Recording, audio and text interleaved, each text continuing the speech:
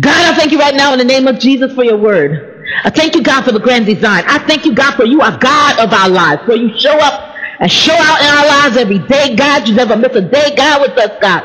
You inhabit the praises of your people, God. I thank you for the inhabitants, God. I thank you, God, that when I'm in the midst of my burning fiery furnace, God, you are there, God. Yes, God, whether I'm Shadrach, Meshach, or Abednego, doesn't matter, God. You are there, God. You meet me. You meet me in the fiery furnace, God. Hallelujah. It only takes the praises, hallelujah, of the saints, God. When the praises go up, the blessings always come down. What is my one and only blessing? What is my one and only miracle? What is it says, try me now in this, says the Lord of hosts. And I'm going to open up the windows of heaven and pour you out one blessing. What is my one is my brethren? I count not myself to have apprehended, but there's one thing I do.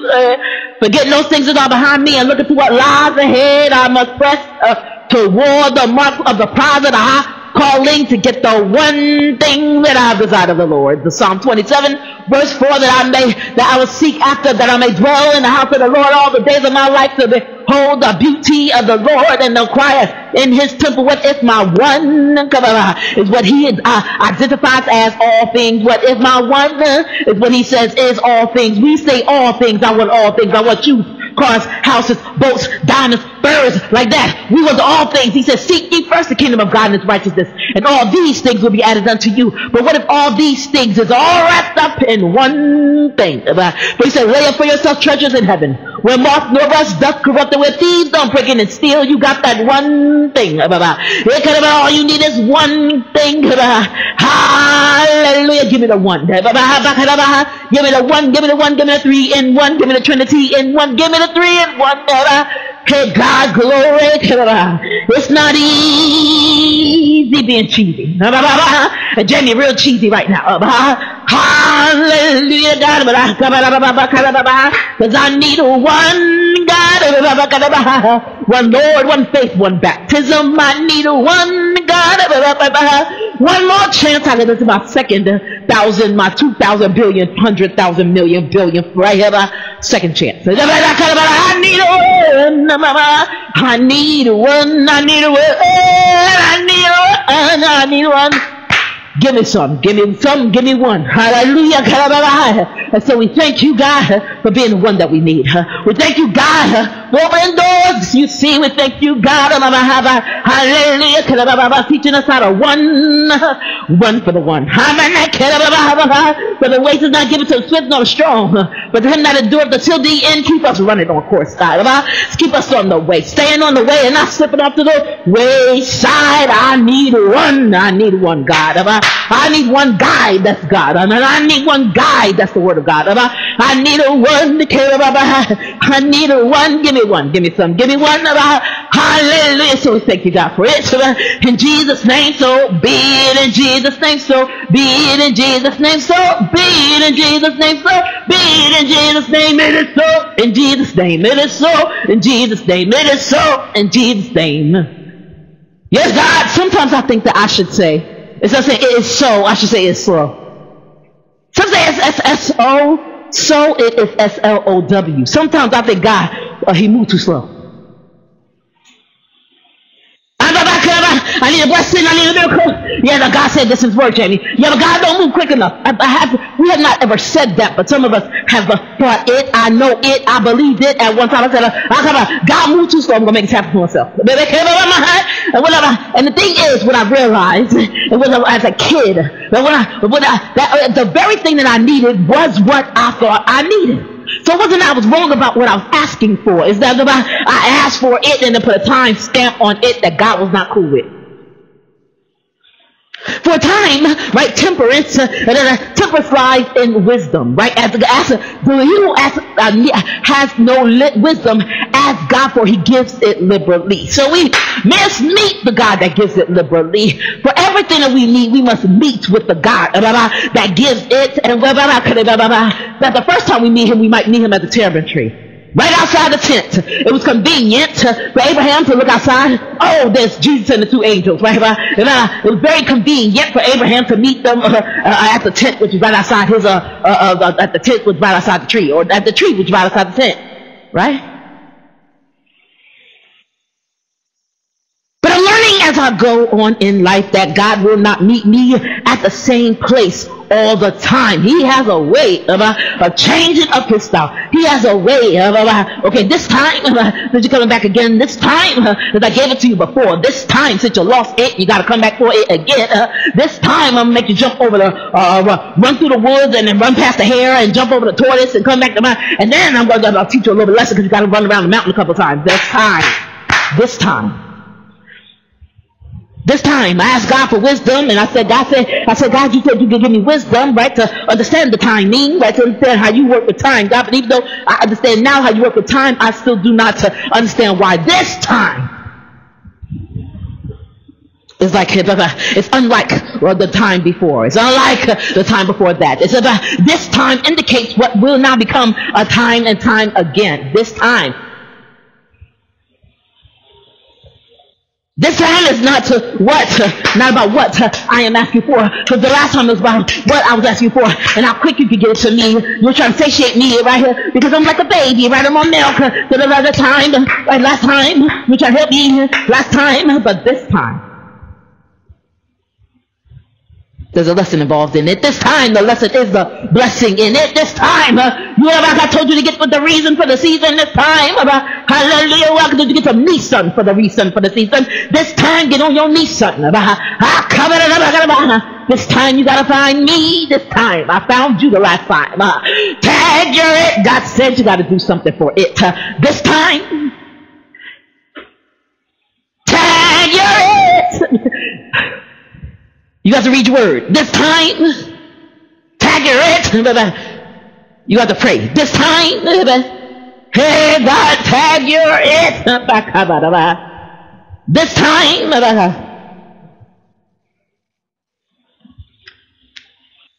God said, I loved you before this time. God said, I loved you outside of this time. God said, I loved you inside of this time. God said, I loved you in Kairos that time. God said, I loved you in Chronos this time. God said, I love you chronologically this time. God said, I love you all up and down the calendar, all day long, about 25 days, 7 days a week. I'm like 7-Eleven, I don't close. So 7-Eleven does close sometimes for winter times, snow times, winter times, when they do close, you can meet me because I still love you. That time. About God, hey God, it's no longer about what you need, but when you need it.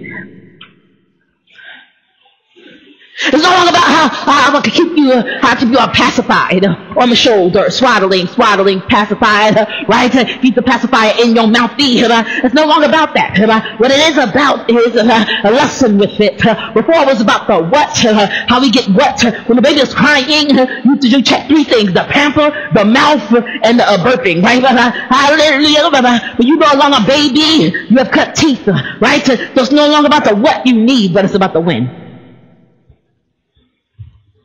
Can I hold this thing back from you a little bit? Can I make this thing a little bit inconvenient? Can I make this thing a little bit inconvenient? Can I make the wait a little bit inconvenient? Can I make you wait a little bit for it? Can I make the wait just a little bit inconvenient? This time,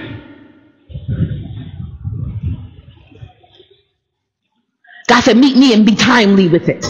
God said, meet me and be timely with it. Be in time with it. Step in time with it. Don't make me wait for it. Don't make me wait for it. Don't make me wait to give you it. And wait, I got a gift for you. I got to get something to give to you. Don't make me wait to give it to you. Why? Because the blessings of the Lord make it rich. And one blessing, I found out, grace encompasses many gifts. And one blessing brings many things. Hallelujah. For the fruit of the Spirit, Galatians 5:22 and 23. For the fruit of the Spirit is, I was telling Miss Linda about a year ago, and I said, yeah, Miss Linda, I'm going to give you one of the fruits of the Spirit. She said, one of the who? I said, one of the fruits. This is what she was therapizing me. I said, one of the fruits. She said, no. Open that book and read right there. Open that. For the fruit of the Spirit is love, joy, peace, temperance, gentleness, goodness, meekness, kindness, faith, and I think faith is self-control.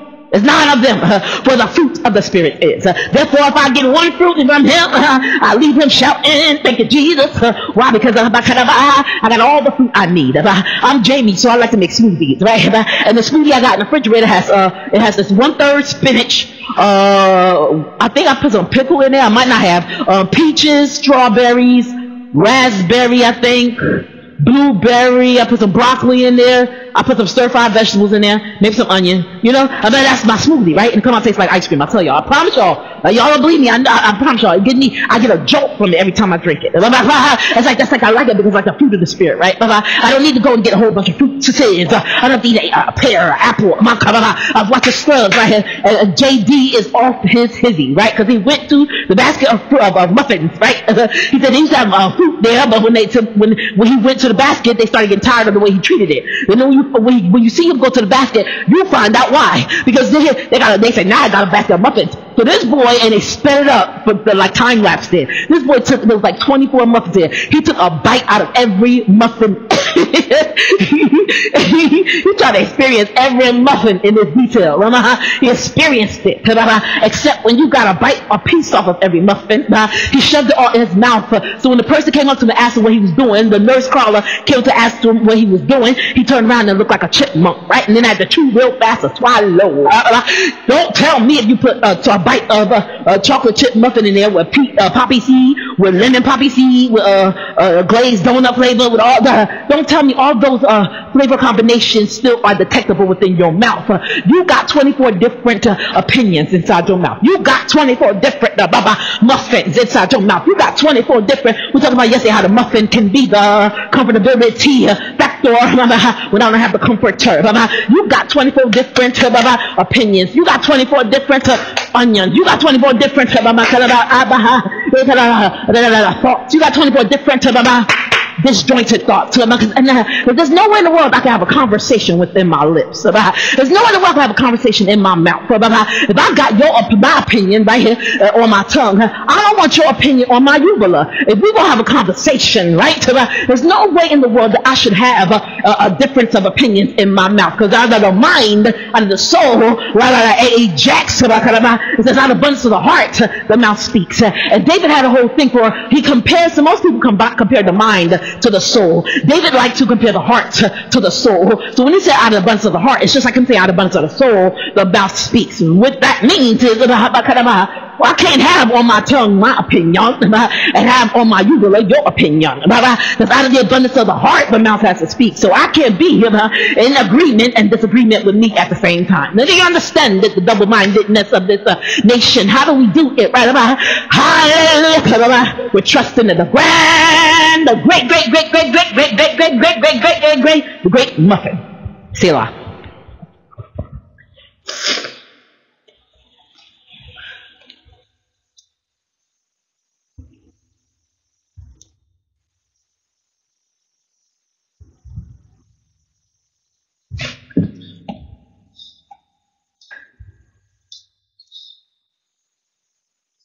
I'm going to study the mouth. I should have studied the mouth before. I'm in trouble for my mouth. Am I in trouble for my mouth because of the words I speak? Am I in trouble for my mouth because of the things I hear? No, but you're getting closer.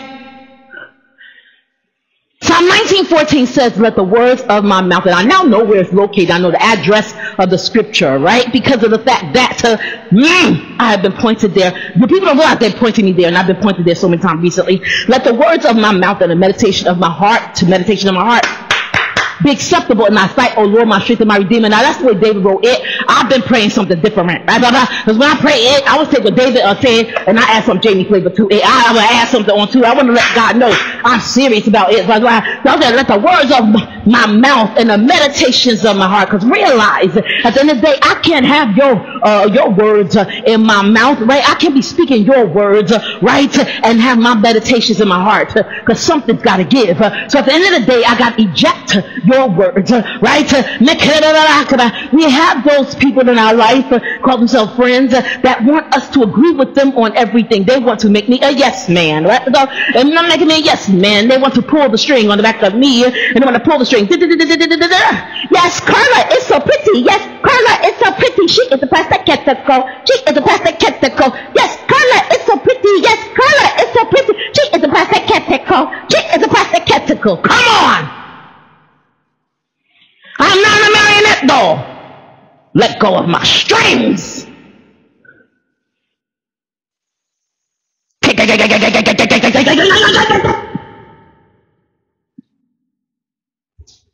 Sometimes we make a mistake, right?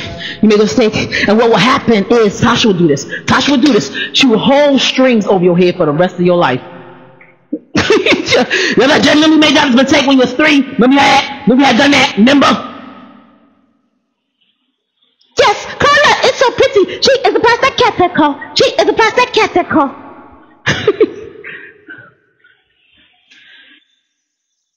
How can what I'm saying be acceptable?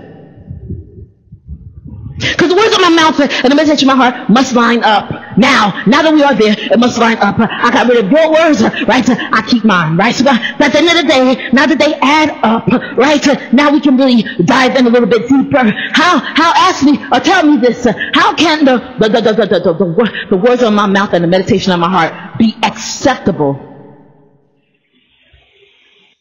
in God's sight if I don't recognize Him as my strength and my Redeemer? Both. Dos.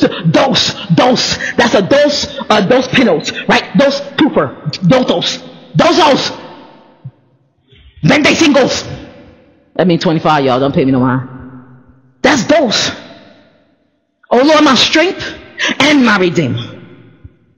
Now to Him who's able to do it exceedingly and abundantly. I know how to meet Him, right?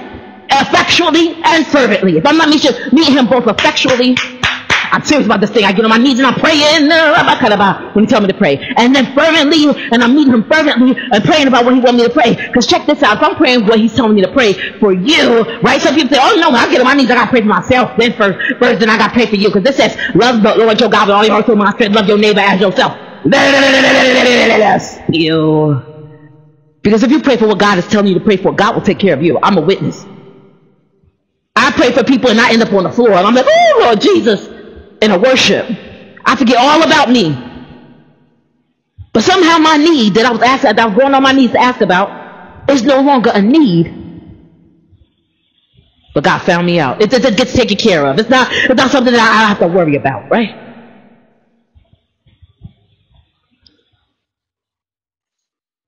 But let the words of my mouth and the meditation of my heart, words of my mouth and meditation of my heart, because what God wants to do is change the mouth, right? And then go into the heart, right? He wants to change the mouth and then go into the heart.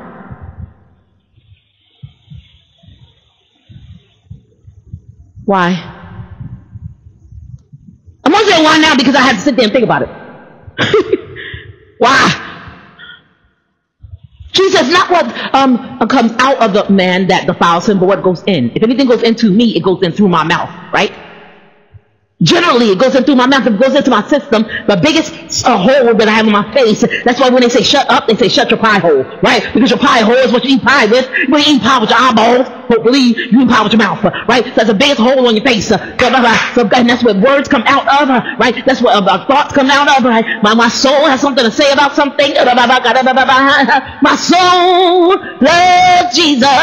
Yes, it comes out of my mouth. It won't come out of my ear, right? So here's the thing. Let the words of my mouth and the meditation of my heart and the meditation of my heart, because my heart is going to meditate on what I say before it gets accepted into my body. Think about it, right? And then it comes out of me again. Let the words of my mouth and the meditation of my heart, God just bless my whole system. The whole system of things happening. Let the words of my mouth and the meditation of my heart, God, I got aortic regurgitation. And you knew my prayer from the beginning and a big hole in my heart. Hallelujah. That's just indicative of what's really going on natural. For as a natural, so it is in spiritual. If they see it on the natural BuzzFeed, check this out. It's on the spiritual BuzzFeed too. My heart, my spiritual heart. I told y'all that when it happened.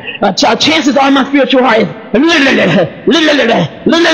barfing too. My spiritual heart is barfing too. So let the words of my mouth and the meditation of my heart be acceptable and exceptional. I give it a twofer. Because then it takes it away from me, trying to think about how I'm going to do it. It takes it away from me. I give it all over to Jesus Christ. And I say acceptable and exceptional. He's got it.